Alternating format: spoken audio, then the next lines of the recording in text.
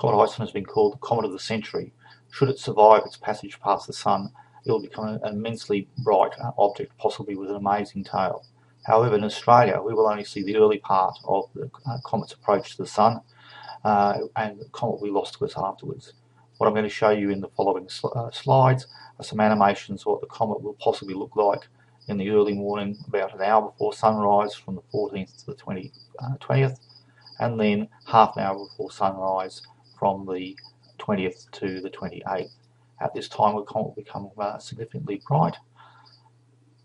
Then on the 28th, just before sunset, the comet should be bright enough to see with the unaided eye, and also at sunrise on the 29th.